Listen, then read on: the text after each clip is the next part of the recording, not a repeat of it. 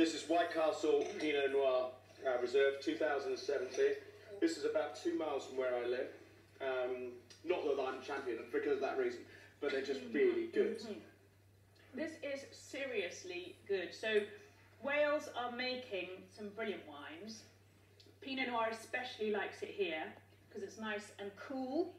And so that really works for this grape variety. Yeah. So, I mean, that is... Could you have done this 20, 30 years ago?